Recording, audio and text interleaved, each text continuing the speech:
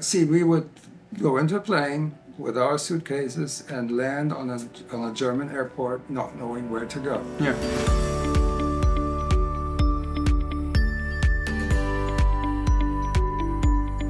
Hi y'all, welcome to this week's vlog, and we're gonna get right into answering questions, the biggest questions about the Romeike family deportation. But we do want to just state that welcome back to Lydia and Riker in this week's vlog.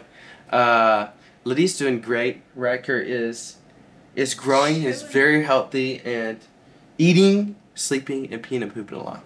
But we're getting used to that. We've had a lot of help. It has been amazing. He's also smiling a lot more, which is so sweet. Now, yes. when he hears Trey's mom voices, he'll smile. It's Oh so yes, cute. it is. It has been incredible. All right, right into the questions about the deportation. Let's get right into why is Lydia not automatically exempt from being deported since she married a U.S. citizen and has a now 14-day-old little boy that is also a U.S. citizen. Since the Romeike family came here seeking asylum, their case is a little different. When me and Lydia got married last year, we hired an immigration lawyer right after we got married, and we have been actively trying to get her citizenship through the proper channels.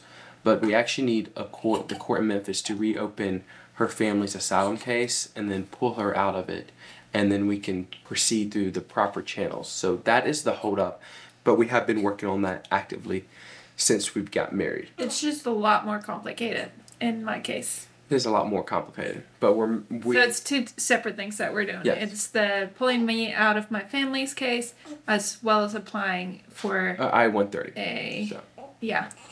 We have done both those things. Now it's just up to the government and the court. But every lawyer will tell you it takes months and months and months and years. So it's not ever a quick process. It's a very long process. But it is something that we have been doing ever since we got married. And just because marrying a citizen and having a kid does not mean she's just exempt from that and from the deportation. Right now, the court did deny our first attempt to reopen the case and pull Lydia out.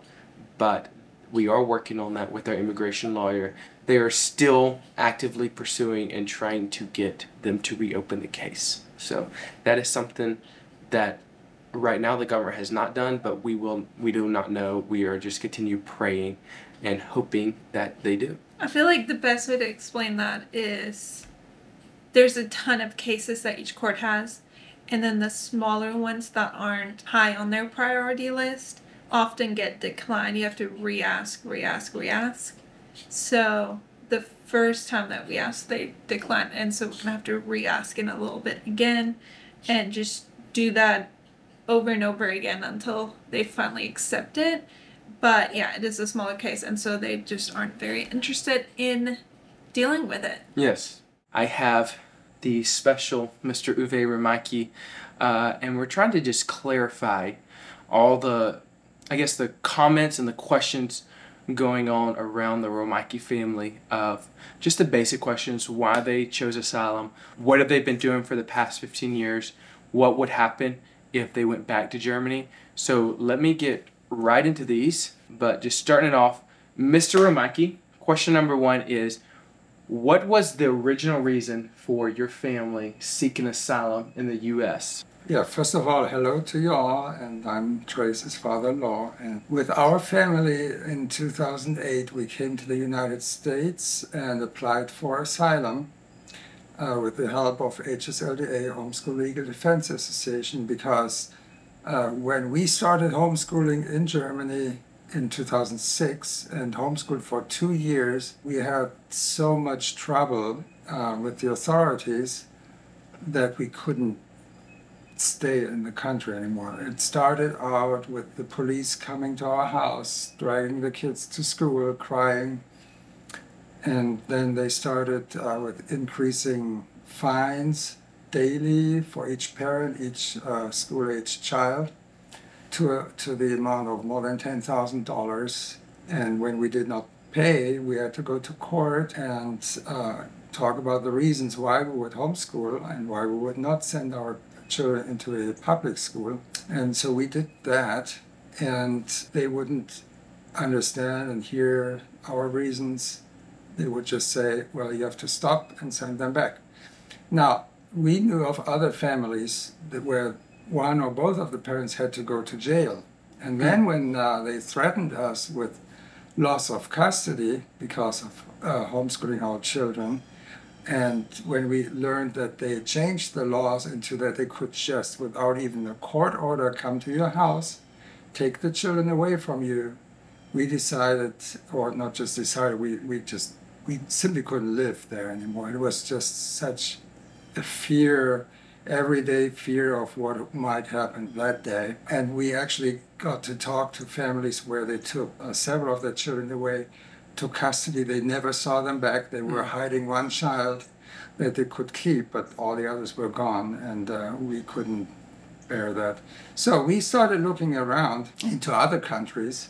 But since in Europe you cannot go very far and then you have to speak a different language, there were not too many options that we were left with. Actually, also for financial reasons, there was no way in Europe, so we looked overseas. We thought about New Zealand, Australia, Canada, and all of these countries. It would have taken years to get even a visa, and we didn't have much time. We knew we had to leave right away. Then we got a phone call from HSLDA and asking how we were doing, and when I told our story, they asked us if we would be willing to come to the United States and applying for political asylum. So that was a new thought for us. We never thought as Germans we would ever have to apply for asylum in another country. But since they said they would help us with the whole process and guide us through everything, we accepted because we really had no other choice. We had to leave. And that's how it all got started. Just to clarify for everyone, why did you choose to homeschool your children over having them in the public school? Because you did have them there for a little bit. Yes, Daniel, our oldest son, and Lydia, who you all know, they both were in public school for 2 and 3 years. During those years, they actually changed, their whole personality changed. That even the neighbors would come to our house and ask, what's going on with Daniel? He used to be such a happy, open child and would come to us and talk to us, and now he always seems to be sad and withdrawn and doesn't really speak or talk much anymore. What's going on? So then we had Lydia, and she, after being in the public school for a while, she started having regular headaches and stomach aches, and we went to doctors to find out what's going on, and they wouldn't find any physical reason. So it must have been just, according to what they said, a psychological or reason, or being fearful of something. So we then found out from her that her classmates were kind of a violent type, and during recess time, throwing rocks and sticks, and it was just an environment for her where she did not feel loved or comfortable. She was afraid of going to school. Daniel had all the bullying going on, so we saw already something is wrong with public schools.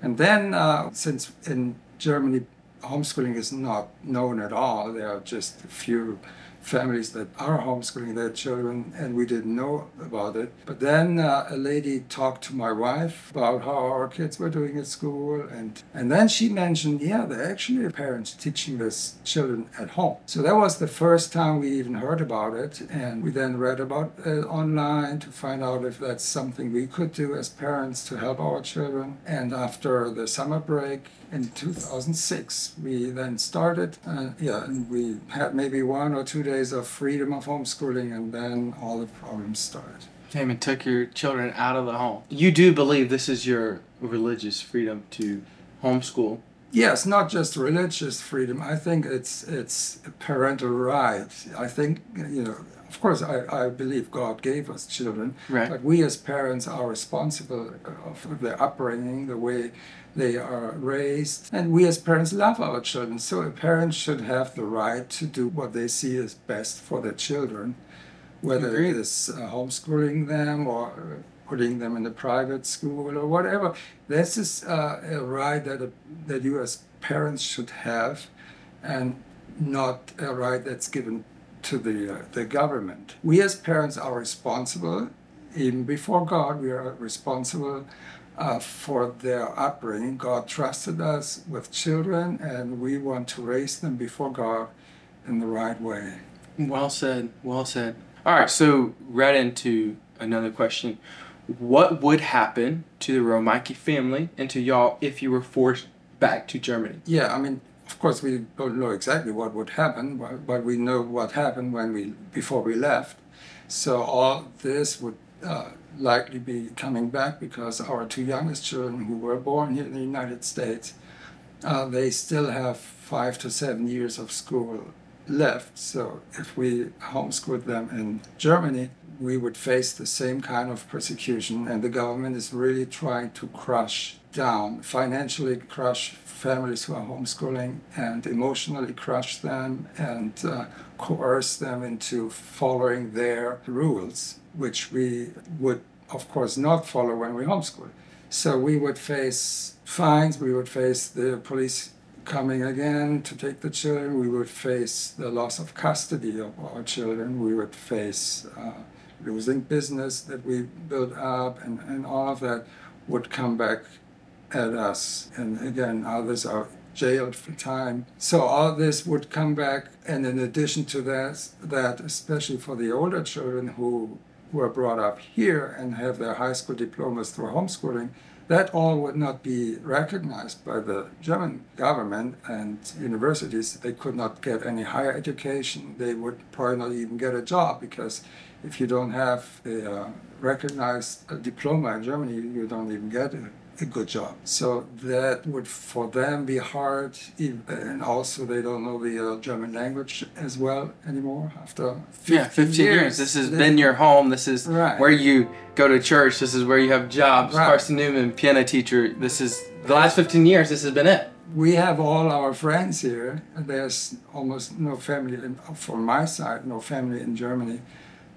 So we wouldn't even know. See, we would go into a plane with our suitcases and land on a German airport not knowing where to go. Yeah. Well, we wouldn't want that. No, of course not. So let me also just clarify something else. And when the government denied your asylum and then they came out the next day and gave the Romeike family deferred action status where they could stay here indefinitely if they did not do anything illegal and applied with Homeland Security and had order of supervision, did they ever mention anything about, well, when your kid is 18, then you're going to have to go back to Germany? So in your mind, have you been thinking this whole time that, oh, right when our kids are 18, you have to go back to Germany? That's a false statement, true? It was never, we have never heard of that. Yeah, so the thing is, when they said you could stay here indefinitely, that's what you were led to believe. Right. And I want to, I don't know if that's something that is not clear, but I want to say that we first were granted asylum by an immigration judge who heard our situation, and he granted us asylum based on what we went through and based on parental rights, and that America stands for liberty, for freedom, and he granted us asylum. So it then turned out or seemed to be more like a political issue, when it was then overturned later on. But initially we were granted. Right. So just to clarify all this thing, and people saying they're illegal, the family came here lawfully. They have done everything lawfully like the government has asked them to do, and they've stayed here for the past 15 years lawfully and doing exactly what Homeland Security and the government asked them to do. And this is something that came out of the blue, that was unexpected, especially from back when the court said, or the government said, they could stay here indefinitely. So this is out of the blue. We also have other questions asking why the Romeike family have not tried to get citizenship another way in the 15 years they've been here in the U.S. Yes, so since we came here as asylum seekers, and then when that went through the courts and eventually was then turned down, there is for us no other way of becoming American citizens other than that once our children become citizens or are citizens and old enough, like our two daughters, they were born here, or the older children that are married here and eventually become citizens, that we through them may become citizens of the United States. But as asylees or as asylum seekers that were eventually denied, we have legally no way to... You can't even apply for a green card or anything like that. Right, but then, since we followed all what they told us to, and they said or told us that we would not be deported, we felt safe for many years. Because that's what the government said. They said you could stay here indefinitely. There was no stipulations. There was no other things to say, oh, if your kids are 18 or if this in 15 years. No, the government stated they could stay here indefinitely if they stayed out of legal trouble. And they have done that. They have been the most law-abiding people. Like I said earlier, these are great people that love the Lord, that love their community, that help out in their community. Mr. Romeike does a lot for the community. The whole family does. This is people that are good for America and are being told they need to leave the country for no reasons after they have been applying everything and doing everything right that the government asked them to do. So how can you help the Romeike family? We have a link right now in our description to HSLDA with the action plan and what we're trying to do to get the Romeike family to stay. So you can sign the petition. We're trying to get to 100,000 signatures by October 11th. Also, we are asking people to contact their Congress. We're asking the representatives to support the bill HR 5423. And if you would just tap on the link that's in the description, it'll take you directly to the website where you can see all the action plans and you can do everything from there. So if you would like to help, as so many have offered and asking comments, what can we do? We would really appreciate if you just tap on that link and go over there. Yes, thank you so much. So hopefully that answers y'all's biggest question about the family's deportation. And we are doing everything in our power. And I'm doing everything in my power to keep my wife here and their family here. And just continue to pray for our family and for us. Thank you so much for supporting us over YouTube the last year. It has been a fun ride and it's been incredible, and I cannot wait to continue. And little Riker, he is doing great. He is a big eater. He eats a lot. But we just want to thank everyone for watching our vlog. Please, I'm going to put multiple links down in the description about the family's case and about how you can help and where you can go to do that. So please check that out. Thanks everyone for watching this week's vlog, and hopefully it answered your questions. We'll see you next week with probably Riker's first newborn shoot. It'll be a fun video. It will be fun. Thank you for watching. Later, y'all. Bye.